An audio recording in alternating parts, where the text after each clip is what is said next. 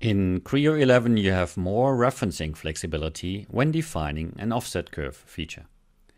You can now directly select an edge chain or an intent chain to create the offset curve, in addition to the previously existing workflows referencing curves or intent datum curves. This eliminates the step to first create a curve from the edge chain references.